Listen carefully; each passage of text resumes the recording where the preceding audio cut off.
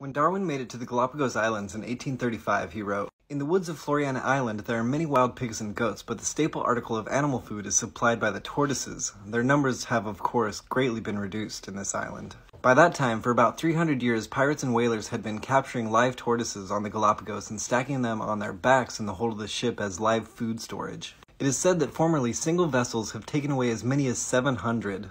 3 years later, a visiting ship couldn't find any tortoises on Floriana Island. And Floriana Island tortoises were declared extinct in 1846. By the early 1900s, the Pinta Island tortoise was thought to be extinct as well. But in 1971, a Hungarian snail researcher saw a tortoise on Pinta Island and told his scientist buddies about it. So they went out and found the last surviving Pinta Island tortoise and ended up calling him Lonesome George. So they took him to the Charles Darwin Research Station on Santa Cruz Island for his safety and in hopes that he would make some babies. But they never found any other Pinta Island tortoises in the wild or in zoos around the world. So they tried to get him to get it on with other similar subspecies. And in 2008 and 2009, his companions ended up laying some clutches of eggs, but they all turned out to be inviable. As the world's most famous endling, he was known as the rarest creature in the world and died in 2012. Nowadays, his taxidermied specimen is on display at the Charles Darwin Research Center, and I saw him there in '21.